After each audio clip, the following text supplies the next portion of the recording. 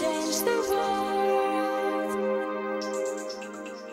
Hi, I'm Kellene Bishop, the Preparedness Pro, and today I'm going to show you how to cook with a pressure cooker.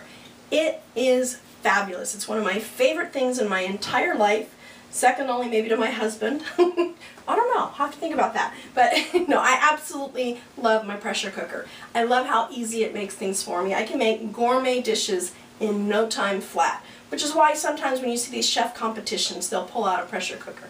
It's funny, I've never seen someone really use it though. So anyway, we're going to show this one. I'm just going to start out a nice cold pressure cooker, and I am just going to throw in a little bit. We're going to make a risotto. Now risotto typically takes about 50 minutes to an hour to make, depending on what you're putting in it.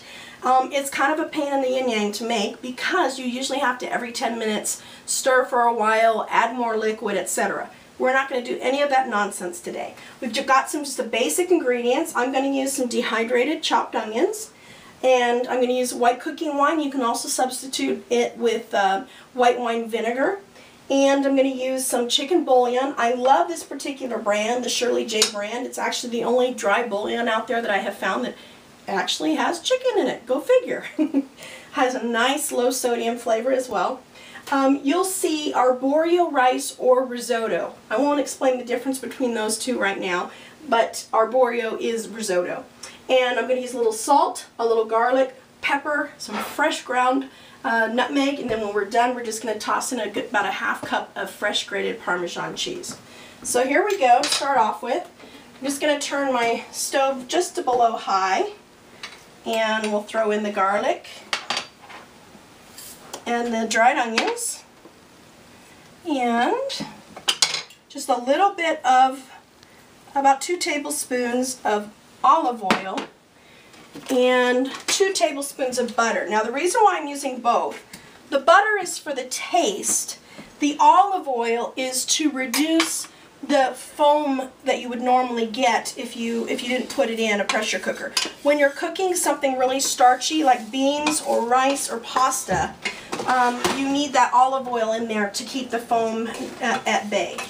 I'm actually going to put in a little bit of pepper right now.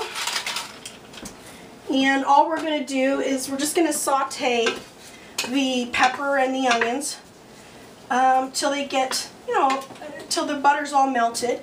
And then I'm going to actually add my risotto, saute that, and then it's important that whatever the next thing is that I add, that's the flavor that your risotto is going to absorb. So I'm going to add just a half a cup for this whole recipe, a half a cup of the white wine vinegar or the white cooking wine, whichever you want to use. I suppose you could use full-fledged wine, but for this particular recipe I think it's a little too strong of a taste. Alright, this is a nice stainless steel, nice and thick on the bottom. These heat up really quickly, which I love. In fact, I use these just as regular pots as well because they heat things up so quickly, so nicely.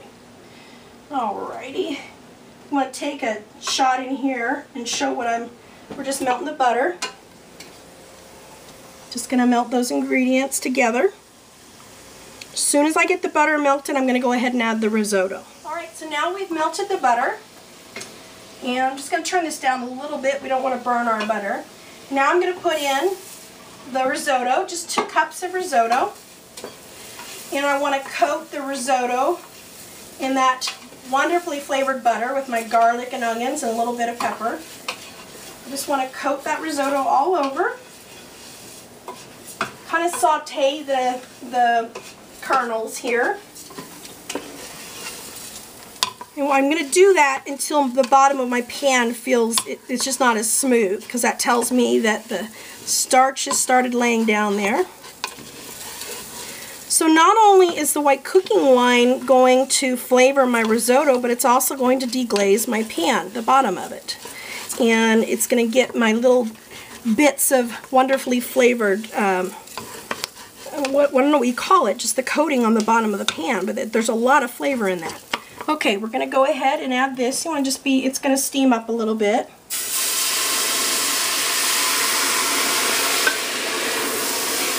Heaven, I'm in heaven. Oh, it smells so good right now. You have to pay extra to actually be able to watch this and smell at the same time. And it's beyond what you can afford right now, I'm sure. Simply because we don't have the technology yet. Okay, so now we've absorbed the white cooking wine and the bottom of my pan is really nice and slick now. So I'm going to go ahead and add 4 cups. I actually have 4.5 cups in here because I want to reserve a 1/2 cup of the chicken broth.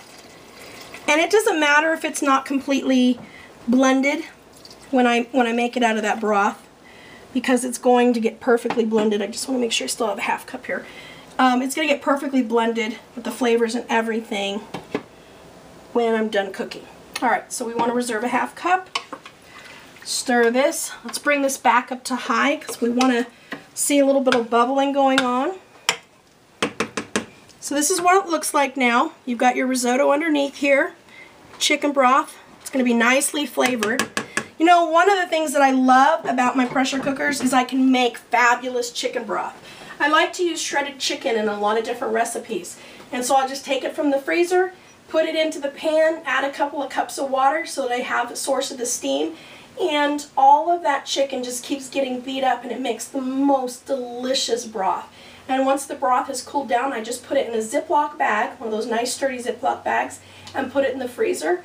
And I can pop it in the pan again when I'm ready for my next dish. It's wonderful. Okay, so we're seeing a little bit of simmering going on in the pan. If you want to take a look at this.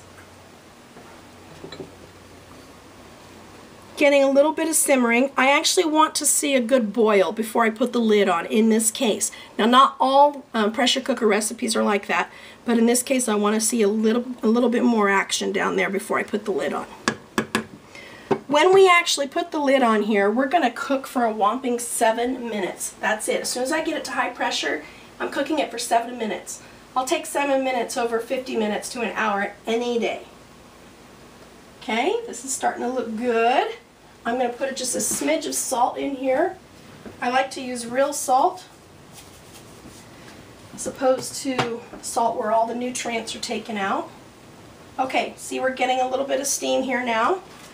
So all I do is line up the arrow on the lid with the arrow that's on the handle. And so be it. Now it's locked.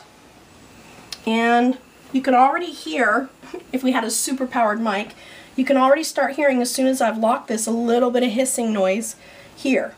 And what will happen is as the pressure builds up, this will keep coming up. That would be low pressure and this would be high pressure.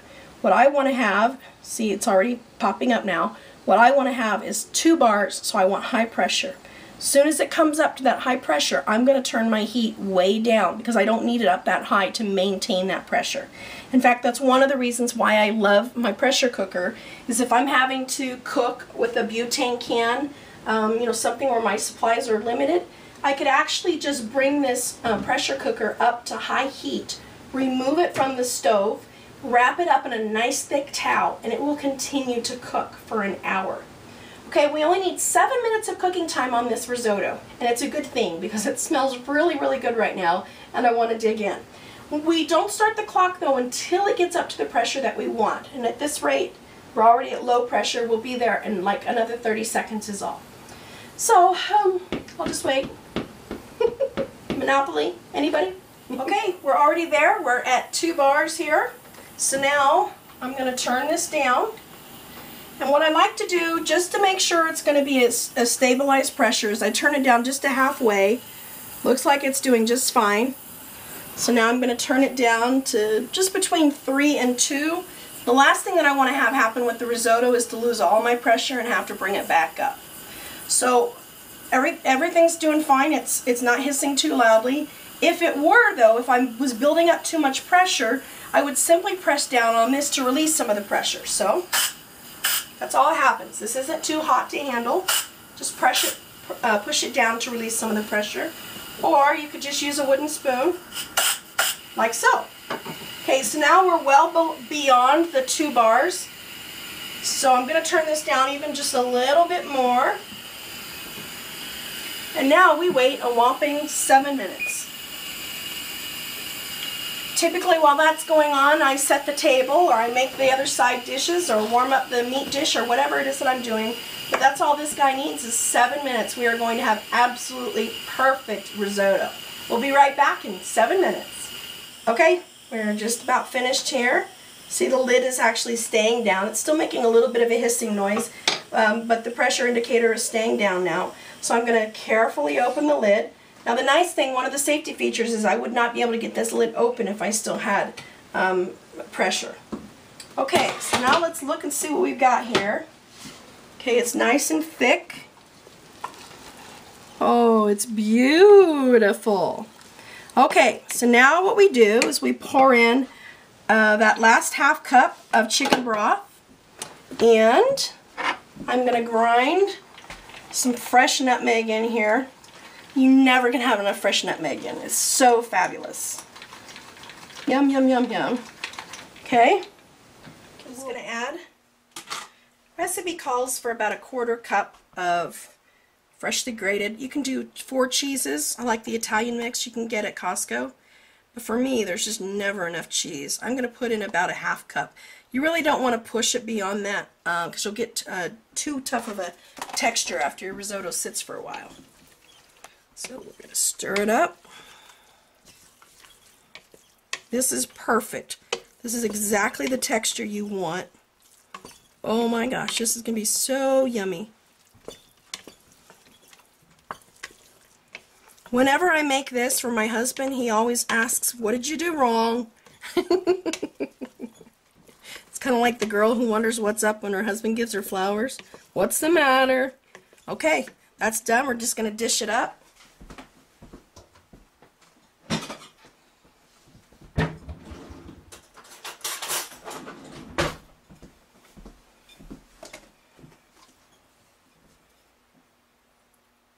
That's the absolute perfect consistency.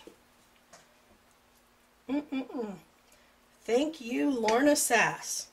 It's exactly the consistency that you want. Nice and hot. You can smell the garlic.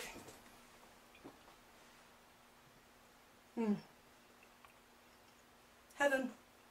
Hope you enjoy it. See you next time. That's delicious. It's swell. Could change the world. I'd be your angel.